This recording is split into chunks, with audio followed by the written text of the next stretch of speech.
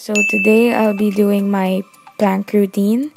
So basically, planking is an abdominal workout. It helps tone the belly and strengthens the inner core, focusing on how to get through a 3-minute plank. Alright, so for 1 minute, we will be doing one full plank.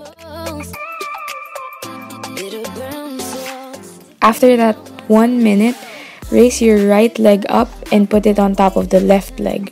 So basically, it's kind of like you're resting your leg. After that 30 seconds, raise left leg up and put it on the right.